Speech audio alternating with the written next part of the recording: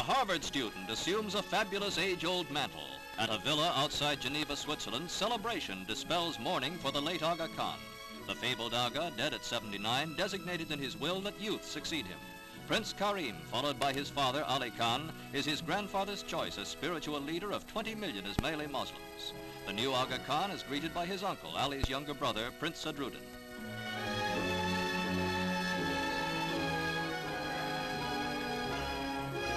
20-year-old Aga Khan IV proclaims the start of his reign.